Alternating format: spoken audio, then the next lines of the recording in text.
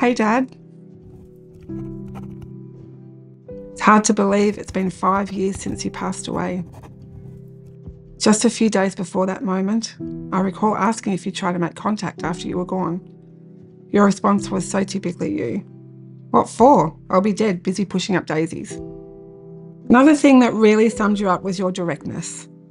In your last days, I had a break from the hospital and had a tattoo done of a painted brushstroke on my foot, thinking it was done in your honour.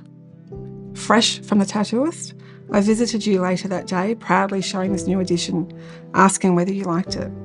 Your response? A simple no, but with a grin. I often think about when I had to read through all the eulogies for your funeral. I realise how much you've missed. Ethan celebrated his 18th and 21st birthday and now lives down the road from your home with his girlfriend Holly. You would have liked her, Dad. She's an incredibly talented artist. Jack turned 18 and is now driving. You'd be so proud of the young men that they've become. Compassionate, respectful and kind. Jack reminds me of you every day, both in personality and mannerisms. They both miss you dearly, and we often talk about you. Shortly after your funeral, we finally hung the triptych painting you created. Among all of your other artworks, it's one of my favourites, and I get to enjoy it every day. One of my fondest memories of you is from your final weeks, while you were still at home. I remember when you finally gave in and sat in the wheelchair Birgit had bought.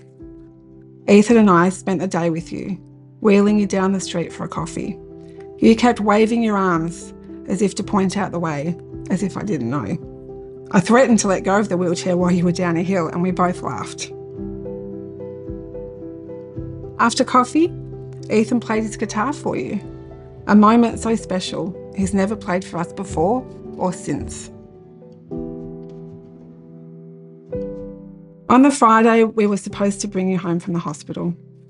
Birgit had set up the hospital bed in the living area so you could see your garden. Your therapist also had arranged for a recliner and some other equipment from MND Victoria. You never got to see it. You passed away that Saturday, never making it back home. But I remember how grateful and surprised Birgit was for the help and the equipment. And that's why I do what I do now, Dad. I lead the equipment service team at MND Victoria to support people living with MND and to keep your spirit close. I'm privileged to be a part of a wider team that contributes to so much vital care and support. It's not always easy. Sometimes the pain feels fresh, but my heart remains there.